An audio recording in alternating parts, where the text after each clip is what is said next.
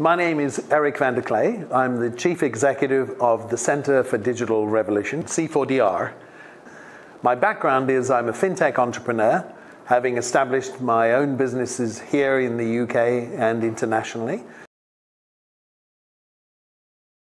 It's actually been made much easier recently for foreign companies to invest in the UK. And so they can approach the Department for International Trade, and they have specialists whose job it is to help the entrepreneurs and the investors come to the UK and to have what's called a soft landing.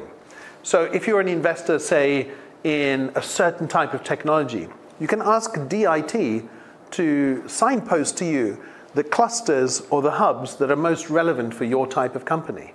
That's like a concierge service for investors and for entrepreneurs.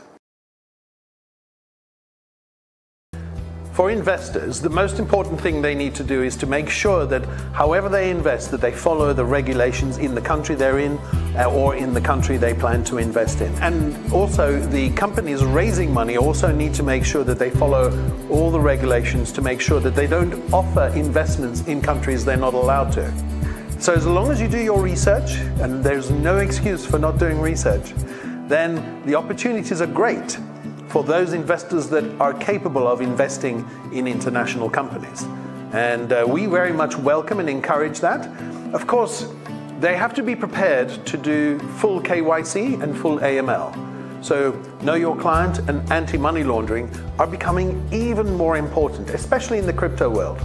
And so investors should prepare themselves, have all their data ready, have their professional advisors ready, legal advisors, accountants ready to answer the questions that their investee companies are going to ask. So it's unfair to ask me which industry or which field should investors consider, because I have my personal favorites and expertise.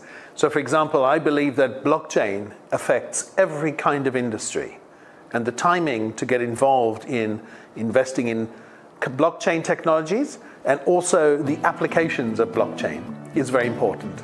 So for example, here in the Center for Digital Revolution, we have so many blockchain projects covering every kind of industry that an investor, even if an investor is interested in energy or agriculture, there is a way that blockchain can help that industry. So I would focus on the technologies or the industries. And for me, the favorite at the moment is the way that blockchain helps remove a lot of the friction in, for example, international trade. That's a sector I would focus on quite a lot.